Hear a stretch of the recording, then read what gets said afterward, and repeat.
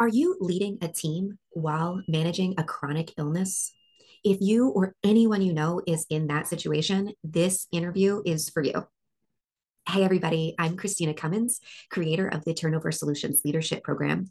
And in this next interview of the Elevate Female Leadership Series, Monica Roberts, a dedicated and long term leader in the mental health and addictions realm, shares with us her journey of leading teams while discovering and then managing that she has a chronic illness. As always, pull up your office chair, grab your cup of tea. I'll see you there. Hi, everybody. Today we are joined by Monica Roberts, a licensed professional counselor with a long history of directing social service and mental health programs. Hey, Monica. Hi, how are you doing, Christina?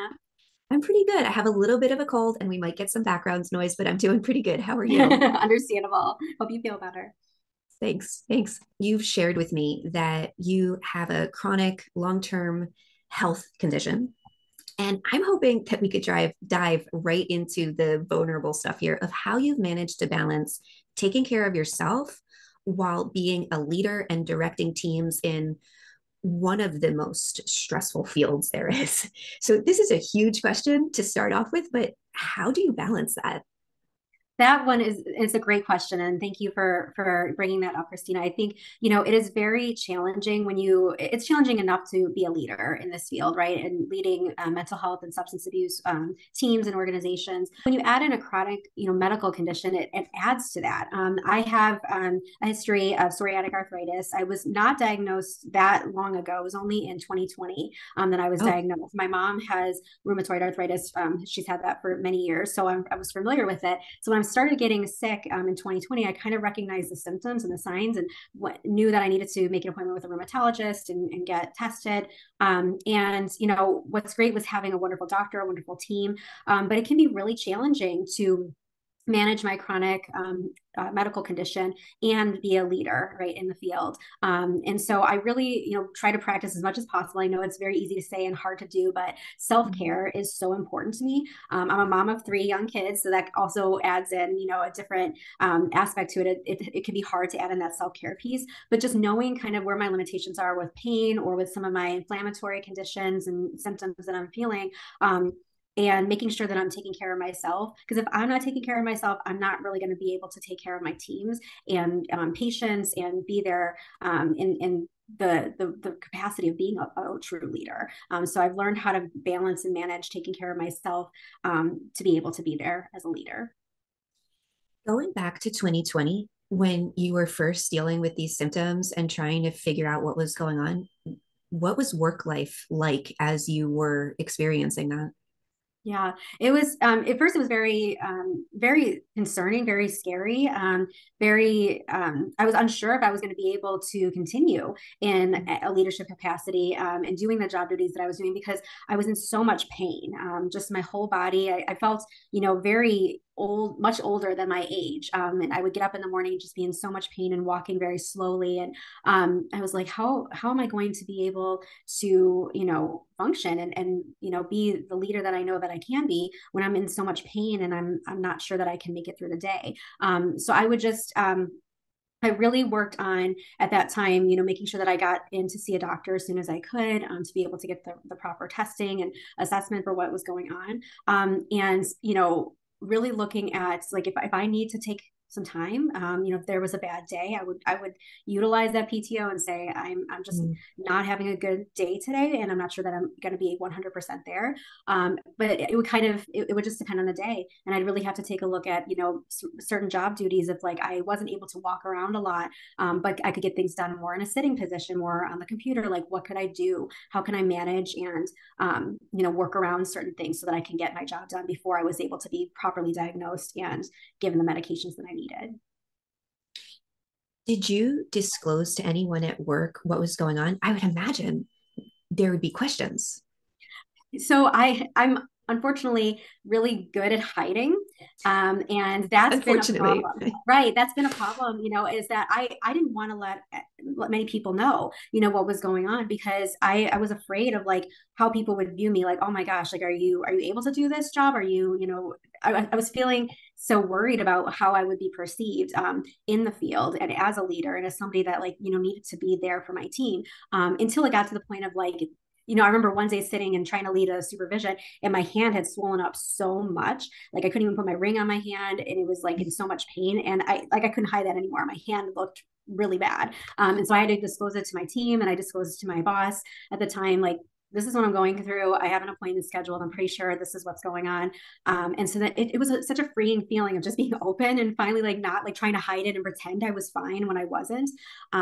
Which I think sometimes, us women in leadership do. We learn how to like suck it up, swallow, like let's just keep going, keep going, keep moving. But sometimes there's a power and there's a freedom in being open when you're with your vulnerabilities and saying like, hey, you know what, this is what I'm going through.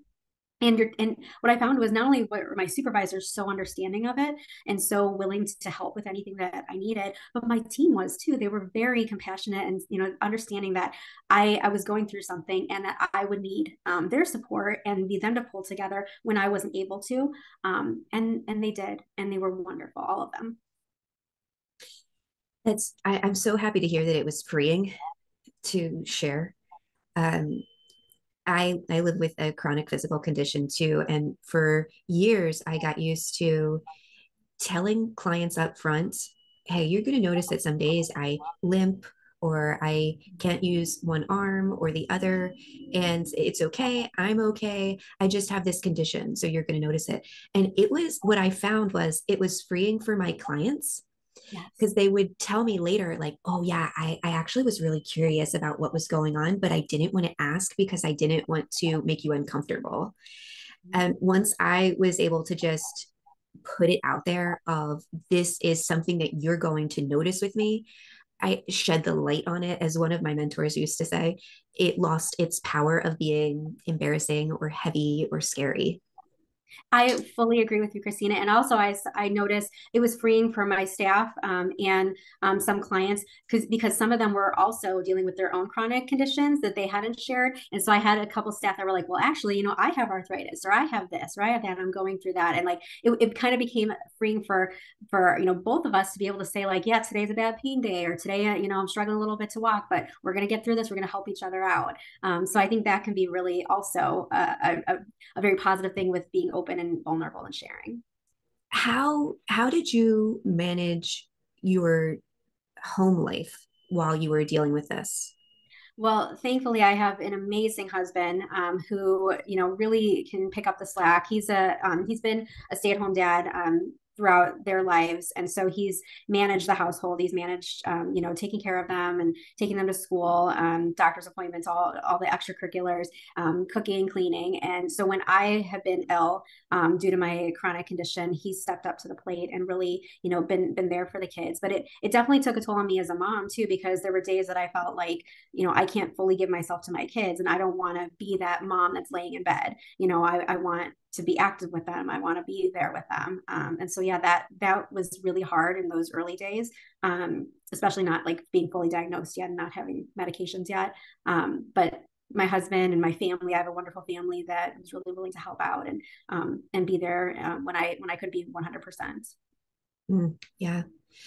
For a time in my parenting, there was a year where I really had a hard time walking and I couldn't play on playground equipment. I couldn't even walk 5 minutes to the playground, let alone play on the equipment. And I had so much mom guilt So much. about Mhm. not being able to engage in play with Yes. my kids. Um, and I love meeting and talking with people that have these chronic conditions that are also living the life of leader, living the life of mother, living the life of partner, because it kind of does bleed into all sectors of your life when you're having a bad flare up. Absolutely. The mom guilt is real. I mean, for sure. We have so much mom guilt as working moms, as leaders in the field, like, are we there enough for our kids? And then we have a chronic illness to on top of that. And it's like, I'm not even able to be there for my kids or my team. I can't be my true self, that I know that I can be. And there's just so much guilt in that. So it's wonderful to talk. I think just like we're doing right now, just finding other support, finding people that are going through similar things to understand that like, it's real, it's valid, you're not alone, and you can get through it. Do you think that going through this journey with your chronic illness has changed you as a leader in the workplace? Absolutely. I have more, I mean, not obviously, I've always had compassion and empathy for people with chronic illnesses. I'm a mental health professional. I deal with chronic mental health illnesses as well as chronic medical conditions that overlap. And, there's a lot of co-occurring. But just going through it myself, I have just more of an inside feeling about it that like now I understand a little bit more. Now I can actually put myself in some of their shoes and, dealing with chronic pain issues. I remember at the time I was working in a opioid treatment facility as a leader, as the program director, and we did Oh, yeah, MAT, so methadone and Suboxone, Vivitrol for patients that were going through opioid dependence. And a lot of our patients were pain patients, that had sure. were going through chronic pain. And I remember thinking like, wow, okay, I see it from such a different perspective, like as a patient perspective. Like I didn't thankfully develop any, painkiller dependence, but the chronic pain that they were experiencing, I could understand like what that feels like and how difficult that is to manage it, and like how easily someone could go down the road of addiction to pain medication because you just want to make that feeling go away. I agree with you. If someone came along and said, "Hey, take this pill and then you'll be able to play with your kids and engage in life and go to work and do all of the tasks like you want to," I would want to take that pill. Now, Exactly. I was also really lucky in having physicians that knew clearly with a chronic condition like mine, opioids were not the answer in any way. And honestly, they weren't nearly as effective as other medications and other lifestyle changes or implementations. But I am right there with you that it makes so much sense as to why people with chronic illnesses could so easily become in just this horrible situation. Did it change your leadership style or how you approached work life with your staff?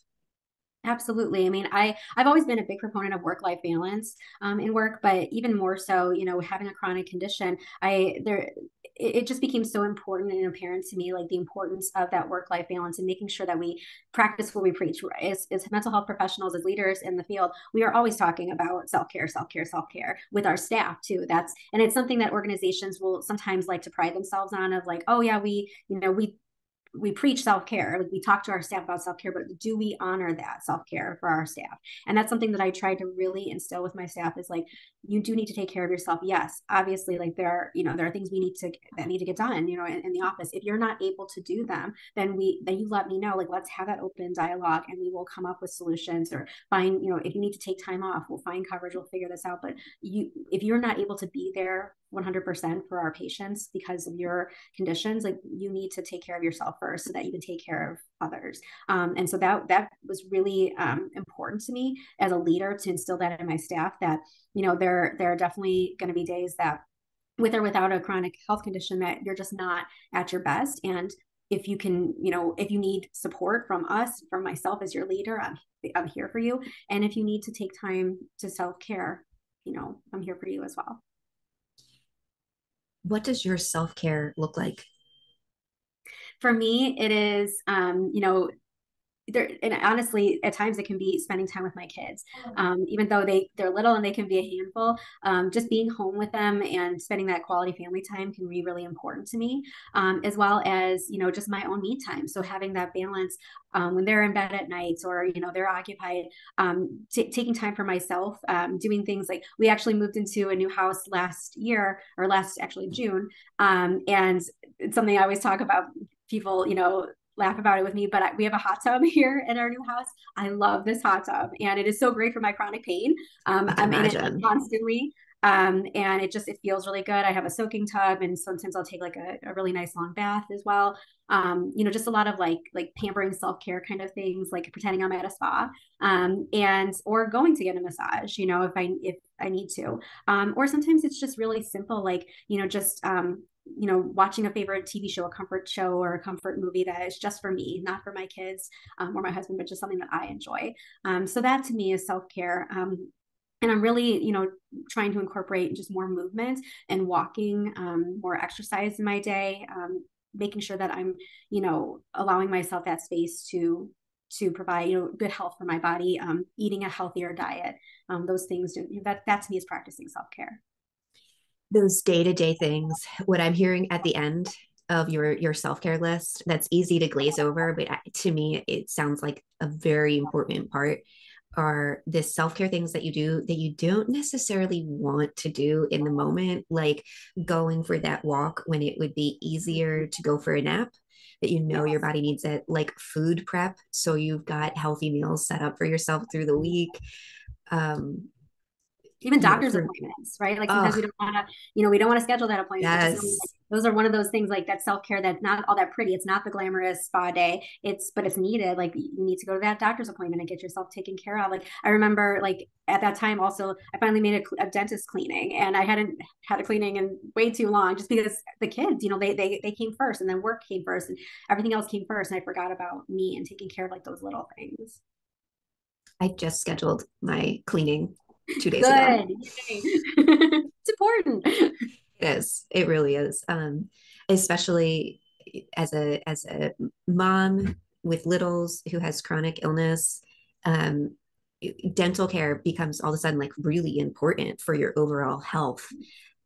Because things that, my teeth that never deteriorated, never had problems throughout all of my life, as my chronic illness progresses, all of these other little aspects of my health that aren't directly linked, but it's all in my body. So they are Yes. linked, kind of progress in their deterioration as well, unfortunately. And that's how it goes. So making Mhm. sure that I'm keeping up with dental care, making sure that I'm keeping up with eye exams, ugh, Mhm. all of those things becomes all the more important. And it is self-care Absolutely. and it's not pretty. Right, right. That's the not pretty side of the self care that's needed and important for us. Yeah. Yeah. If you had someone like yourself sitting in front of you in 2020, this a leader that was dealing with chronic health conditions, that had chronic health conditions, that knew what that journey was like, what do you think that leader, what advice would that leader have given you back in 2020? Mm.